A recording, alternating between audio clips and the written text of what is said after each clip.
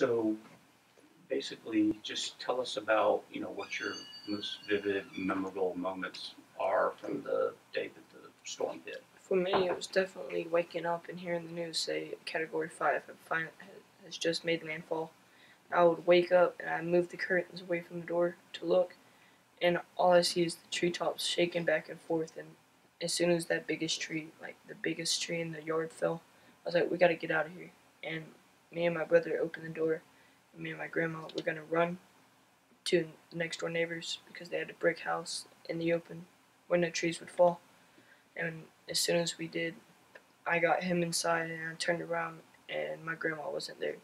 So I had to run back to make sure she was there. She's grabbing stuff. I told her to put stuff down, put it in a safe spot where you think it wouldn't get damaged and we can get it after the storm.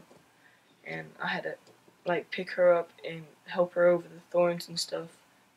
And when we finally got over it, it looked like I just got out the shower. Like I was soaking. And how bad was the house damage that you were in? Well, as soon as the biggest tree fell, it split this pole barn that we saw in half, straight in half. That's when I said we got to get out of here. As soon as we shut the door, and our neighbors, 3 trees fell on the house we were just in. So how is life different for you today than it was before the storm? It's definitely more of a struggle. We still ain't got power. We're running off extension cords, and we still got to connect the power to the power lines and everything.